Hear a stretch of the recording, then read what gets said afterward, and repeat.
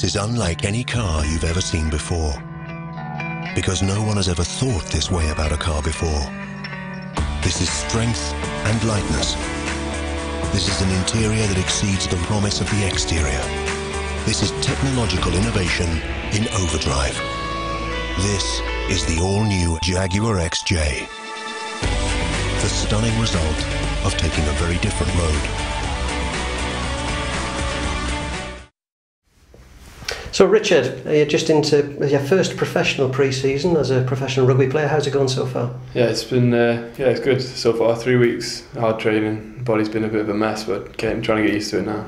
And first experience of professional rugby, but you packed in an awful lot of rugby at Uwick over the last few years. How was that? Yeah, it's good. We crammed in 2 games a week, and a lot of conditioning and training. So yeah, it's hard coming from that to here, where everything's set out on a plate for you, where a lot of it's do it yourself at uni, but it's really good. Yeah. Was it a difficult decision trading the student life for professional rugby life? Nah, that was always my ambition, just try to get my degree in the back pocket first, and then have a go at it, playing professional rugby. A degree in sports coaching, I gather? Yeah, so I won't be offering any advice, but I've got it in the back pocket if needed.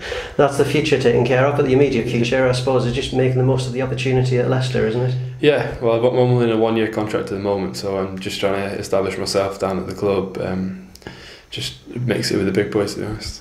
What was it like mixing it with the big boys on your first day when you've got international guys on the next peg in the dressing room and new signings coming in? How was that? Yeah, it was good. Bit starstruck for the first couple of days, but yeah, it was really good getting to know them. They're all sound guys, so it's down to earth. So it's nice. And I gather you know one of them a lot better than the rest, Kieran Brooks, a former school pal and now your housemate. How's Kieran? Yeah, he's fine. Yeah, I know Kieran from school, obviously, and he ended up going out with my sister when I went to uni.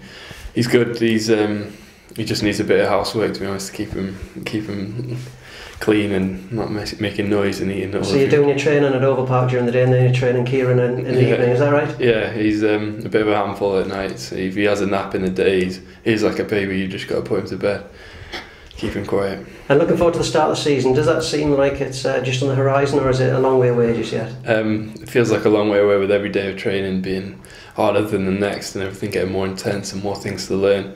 But yeah, can't wait to get involved, hopefully get a shot this year. And as a player, what would the Tigers supporters expect to see from Richard de Carpentier? Hopefully making breaks, going around people and making big tackles, fingers crossed.